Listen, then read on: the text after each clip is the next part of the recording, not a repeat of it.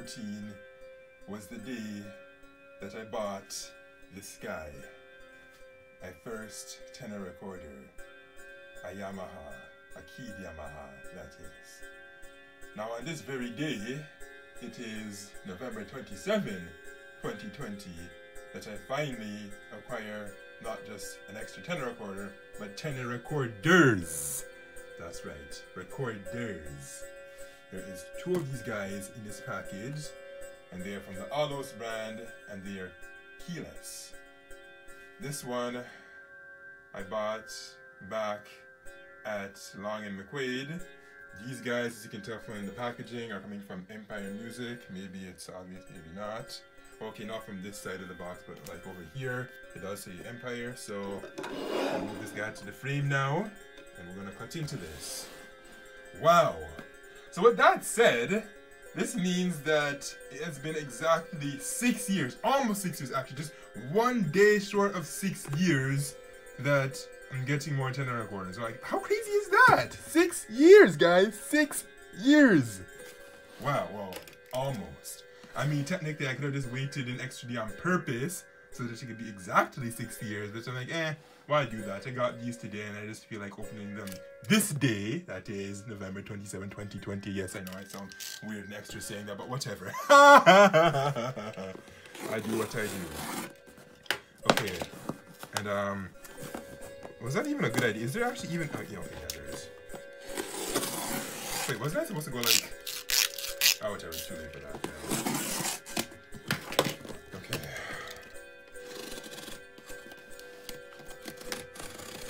Okay, as you can see, I'm cutting very stupidly. You must be like, whoa, what was that, man? What was that? Okay, I think you can kind of see them now. You can see the letter.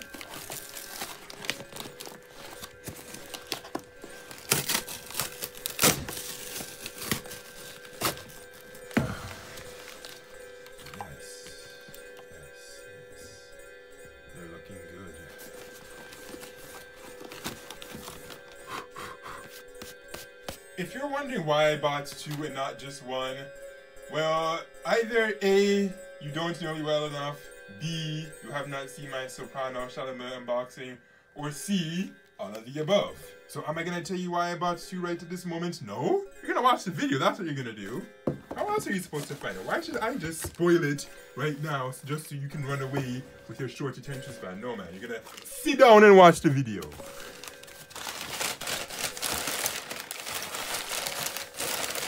Are there any extra surprises in this? Let's see.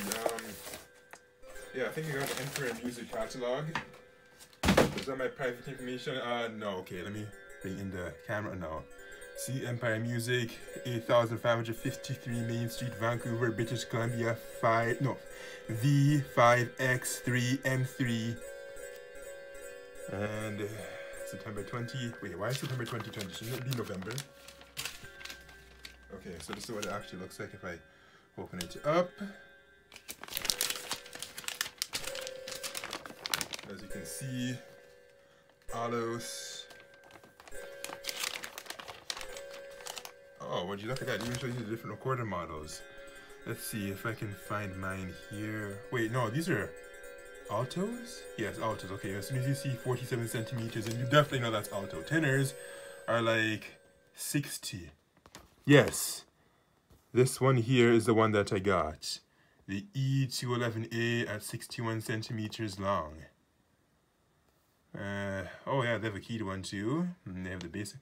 You know, for a long time I've been kind of thinking about getting this, but I wasn't too sure if I really wanted to do it or not. Because, you know, I think it costs between 500 to 600 Canadian dollars at this time. And well, that's quite a bit of money. It's not the most expensive thing, but I'm just not too sure if I want to do that. Like, you know what I really want?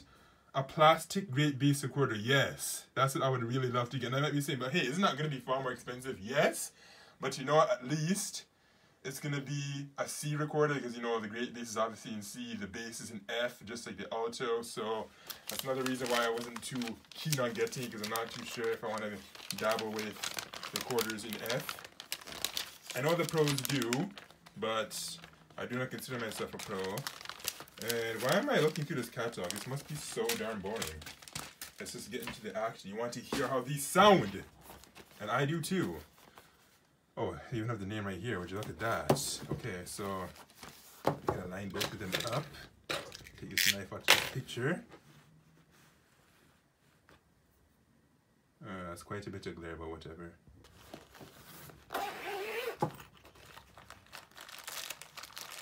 Oh, so here you have this stick, and it looks like a fingering chart. Although I'm not gonna have any need for that whatsoever because I have been playing this thing for 6 years. But unfortunately, I do not sound like somebody who's been playing for 6 years. I'm just gonna tell you straight up, not even gonna hide. I'm not gonna pretend. I sound nothing like somebody who's been practicing for 6 years. Because the problem is that I keep going on and off and on and off and on and off, and I'm just not being consistent. I need to be consistent, guys. Is that something inside of this?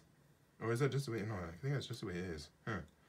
I mean, when you compare this with the Yamaha, this is what it looks like inside. It doesn't have that extra ring. Well, actually, it kind of does. It's just further down in there. So that kind of just took me by surprise when I saw it. I'm like,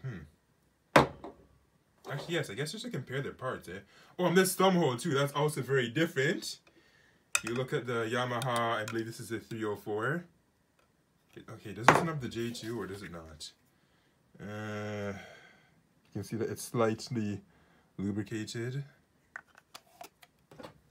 I'll just throw that over on the bed. Let's just take off these joints and let's just give it a blow.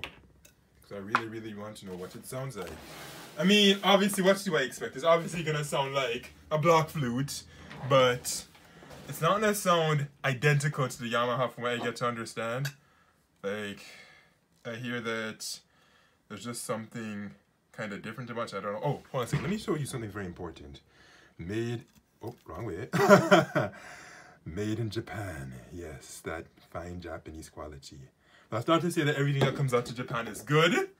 Sometimes they can make some pretty crappy products there, but that's oftentimes not the case. They tend to be pretty good with that. Okay. So, whoa.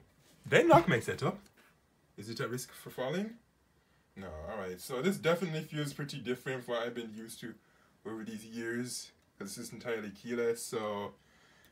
yeah, let me extend this bottom part a bit and see if it's making a bit more. Okay, there we go. It feels somewhat more natural. Try to show you what I was doing on camera. Actually, then, you know, if I do it, it's not going to make the tuning weird. Yeah, this definitely feels different, guys. This feels very, very different. So, I know I should start blowing already, but really, it does just feel that different. Okay.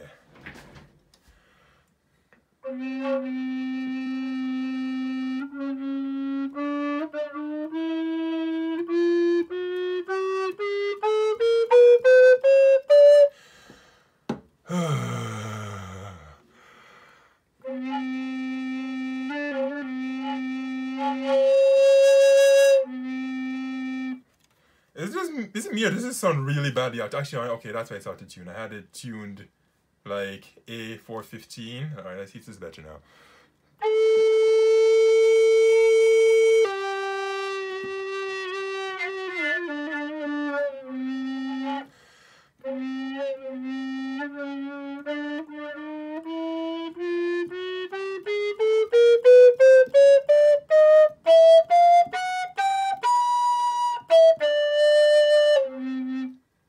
Okay, so as you can tell from that, I'm definitely gonna need to get used to this thing because I don't know, man, there's just something really different about it. So they weren't kidding that it does sound and feel different from the Yamaha.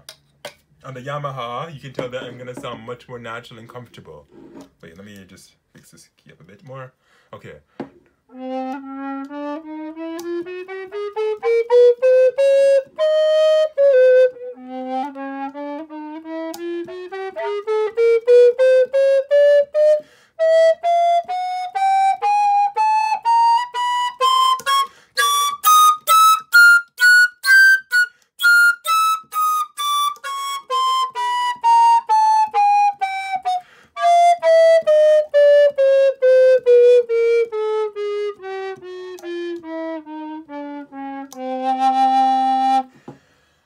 do that so easily and naturally on that guy. But on this guy now, it's like just, whoa, man, whoa. I mean, recorders are supposed to be keyless anyways, but I just did not get started on the keyless one, and that's why it feels so weird.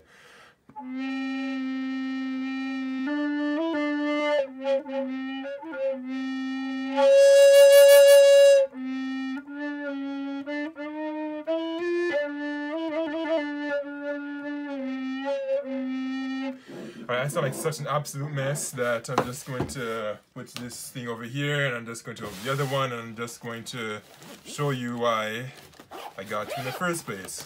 But again, it should be pretty darn obvious why one would buy two instruments of the exact same kind, exact same variant, and whatnot.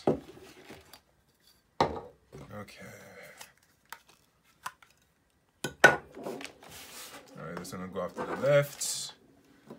How long is this video so far? Okay. It's approaching 12 minutes raw time. Although of course when I edit it, it's gonna be very different. But yeah, this thing sounds so different. Like really different. Which one I'm gonna end up playing more, I honestly don't know. Maybe if I played Shalimar more, this would perhaps feel a bit more natural, because that thing isn't... Actually, no. It depends on the Shalimar. Because if it's a soprano Shalimar, then no. Because that thing's fingering and the spacing... Well, I mean, it has similar fingerings, but the finger spacings now is drastically different. Like, Earth and Mars different. Because, I mean, come on. One's a block flute, one's a reeded instrument. You can't expect a fingering spacing to be the same. Well, you know, it's just the size. It's the size that makes the fingering spacing so different. Why am I talking about Shalimars now? I don't know. Let's just do what I'm going to do now. And that is to stick two block flutes in one mouth and just go like this. Okay, actually I'm having a hard time sticking them both in my mouth. And I'm having a harder time keeping them both in frame. Now it's like you can see almost nothing.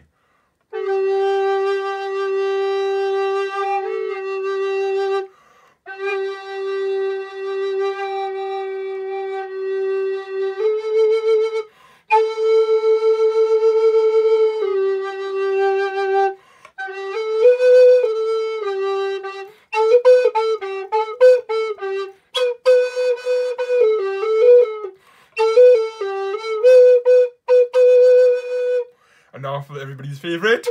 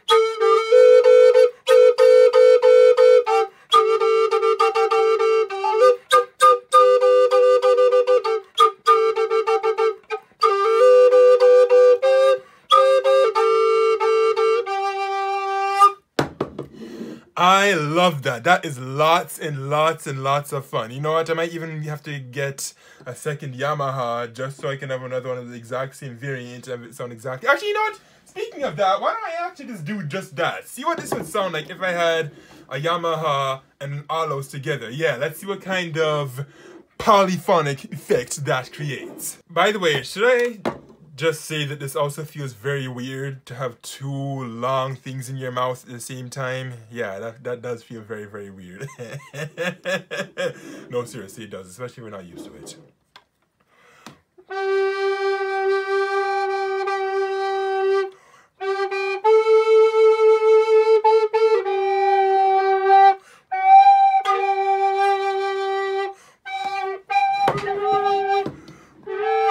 Man, I wish I could have them in the frame instead of you just staring at the shadows. Like, that's so lame. Actually, if I positioned the camera further, I probably could have you see them. Or perhaps even better, if I just pointed it at my face. I'm sure that's what you probably want in the first. You probably must be like, are you ever ever just gonna show your face just straight up? Like, what is going on here? Like, why can't you just point it to you? Like, we want to see you. Or maybe you do not want to see me. Because you know what? If I have to be honest, I do not want to see you because you are ugly and I think you stink and you smell like poo. Such nice words, eh? I'm such a nice person.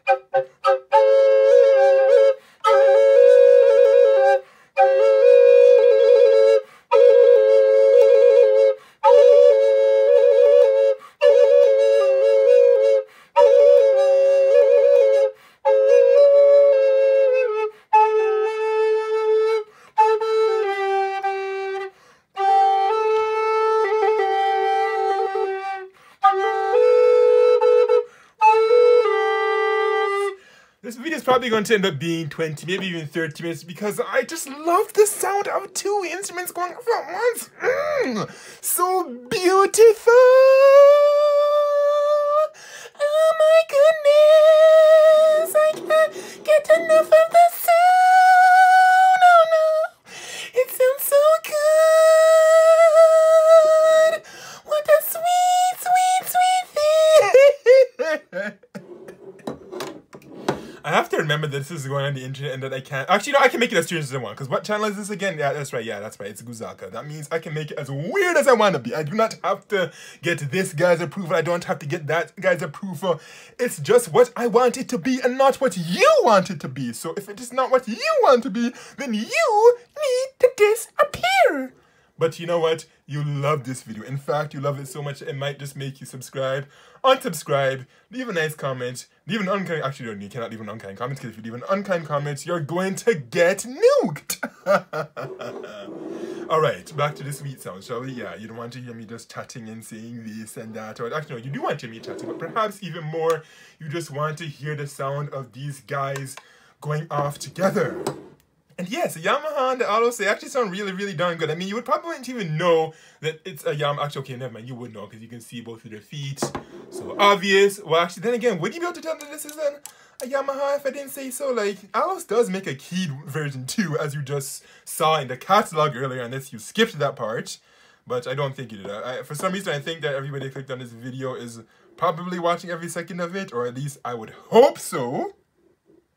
Because really, if you're skipping and you're being weird like that, then yikes, you really should not be on this channel, because on this channel the videos can be long like a reticulated python, so...